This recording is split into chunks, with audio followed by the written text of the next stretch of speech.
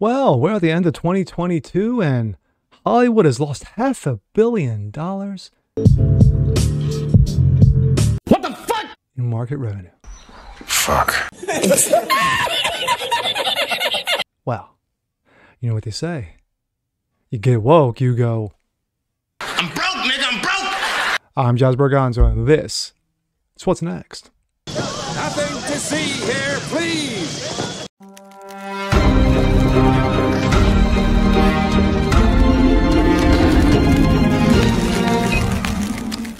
Good afternoon, guys. Jazz Berganzo here, another episode of What's Next, your daily. Hope you guys are doing well in this day after Christmas, and I hope you guys had a very, very wonderful and blessed Christmas indeed. Now back to business. Well, I'm not going to go and do a 2022, the best of, the worst of, or what have you. That'll be towards the end of the week. But with this one, I could not resist. Hollywood. Of course, stars and starlets, TV shows and movies and the pulse and beat of the country. Well, for some. For others, it's a straight up business. To the point, in 2022, Hollywood has taken the biggest slam it's ever had in decades, with over $500 million lost in market revenue. And you know why? But Hollywood plays deaf, dumb, and stupid. Let's take a look. This comes out of Breitbart. Hollywood lost more than $500 million in market value in 2022. For Hollywood, 2022 was truly an annus horribilis. Major studios, streamers, cable providers, and other media giants lost a combined $542 billion in market value in 2022, with left-wing studios, Walt Disney, Netflix, Comcast accounting for the bulk of the bloodshed. The Dow Jones Media Titans Index, which tracks the performance of 30 of the world's biggest media companies, shed 40% this year. 40%. With its total market value declining from $1.35 trillion to $808 billion. Wow, according to the Financial Times. The loss outpaces indices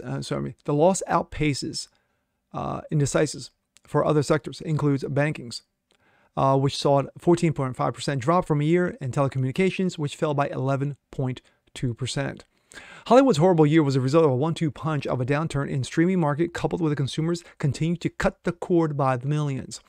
In addition, the advertising market has cratered as households cut spendings at the cost of essentials like food and energy continue to skyrocket due to Joe Dementia and his disastrous economic policies, the worst this nation has ever seen in 45 years. But it's not about Joe.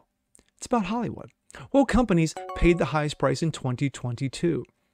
Leftists are having a very hard time accepting the smashing success of a non-woke, pro-America, masculine Top Gun maverick to the tune of almost $2 billion in revenue. The #1 film of 2022. Disney, once an invincible brand of iconic American company, saw its stock plummet more than 40% this year as the company faces weak profitability and a foreseeable future, prompting the firing of CEO Bob Chapek and the rehash, dragging the corpse of the one Bob Iger back into the fold. Disney, whose stock is on course for the worst year since '74, spent 2022 embracing radical alphabet activism and waging a calamitous political war with Governor Ron DeSantis of Florida over the state's anti-grooming parental rights in education law. Netflix experienced an unprecedented 2 consecutive quarters in subscriber loss this year, which resulted in layoffs and cost cutting across the board. For the year, the stock is down more than 50%. Other big losers include Paramount Global, which has stock dropped more than 40%, and Warner Bros. Discovery, the parent company of CNN, whose stock has tumbled more than 60%. Woof. And of course, leftist Hollywood continues to deliver woke dud after woke dud, and it's awesome to see their profits cratering as a result. Oh yes, it's lovely. Comcast, the parent company of NBC and MSNBC, as well as Universal, is down more than 30%. It's been a perfect storm of bad news. Michael Nathanson, media analyst for SVB, Moffett-Nathanson, told Financial Times. I've been covering this sector for a long time, and I've never seen such a bad collection of data points before. But you got to remember, he's all about the data. We go from that to this. This comes out of Breitbart. Disney disaster. Speaking of cratering, Avatar 2 plunges 58% in its second weekend.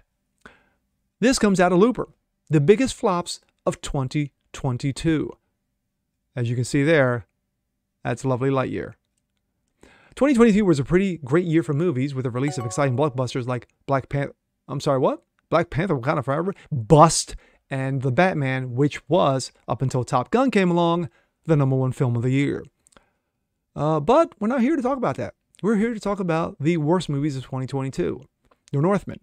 I disagree. I thought it was a great film, but fans loved it, of course. But the overwhelming media, the normies, didn't take to it too much. You had Bros, two gay dudes, flaunting it for everyone to see. Tank. Let's go. Move on.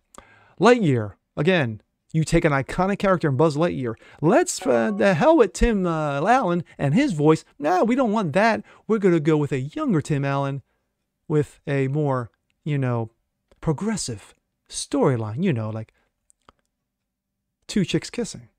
Bust. Let's move on. Strange World. About the alphabet. Bust. Keep moving. Again, since the theme here, Disney cratering as we speak. Morbius. Liked it. Didn't do that well, left some doors opening, especially in the Spider-Man universe, but we won't see a sequel, more likely. Fantastical Beasts, The Secret of Dumbledore. Guess what? You made Dumbledore gay. Bust. Keep it moving. The 355, a bunch 3 women who are invincible in taking down 6'5", 300-pound dudes. Yeah. It's called reality, sweeties. Bust. Keep it moving. Moonfall. Didn't see it. Don't care. 3,000 Years of Longing. Heard of it. Didn't see it. Didn't care. And my thoughts. It's lovely, lovely to see the left eat their own. When you had bust after combustible bust in Hollywood, outside of the Batman and, of course, Top Gun. But you had other movies at the beginning of the year. Remember these wonderful Marvel movies, like Black Widow, Bust, Thor and Debold and, Emasculated, Bust, Shang-Chi and the, 10 Bracelets, Bust, and the Eternal Garbage Fest. That was just that. Bust. And then you had Doctor Strange and the Multiverse of Madness, which on paper looked good. Yeah, I'm sorry, once it hit the big screen, not so good. So this is Hollywood 2022 in a nutshell. You had major companies spend billions on woke alphabet trash. Should be interesting 2023. You think so? Maybe they might learn from the fiasco of 2022. Yeah, but knowing Disney and Warner Bros. Discovery and Netflix, as we do, expect more woke bullshit and expect them to even go broker. I'm Jazz Bergonzo. This is What's Next. Want to see more like this? Please leave a comment below. Like it, share it, subscribe to it. And once again, hope you guys had a great Christmas and see you guys next time. Peace.